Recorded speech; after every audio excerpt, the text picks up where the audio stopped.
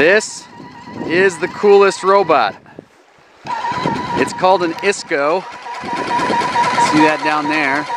And it's pretty cool. It's taking samples. Well, currently it's purging its own lines to clean them with river water, but it's going to be taking samples from Imnavait Creek automatically for the next 5 days.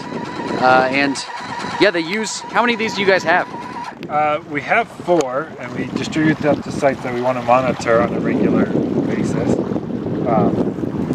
Yeah, so you can see here, it's going to say, well, ignore that, but it says it's going to fill the next bottle in roughly 6 hours. So I can now open it, and I can show you that I need to check to make sure that it did in fact fill the first bottle.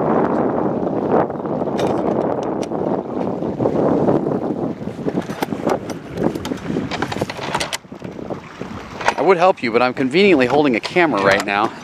It does get stuck. You kind of got it. So here's cool. a little. Look at that! It filled one. It filled bottle number 1. The numbers on the bottles are for other reference, but position 1 is right here, and it's filled up with water, just like it said it did. Very cool. Does it have a name?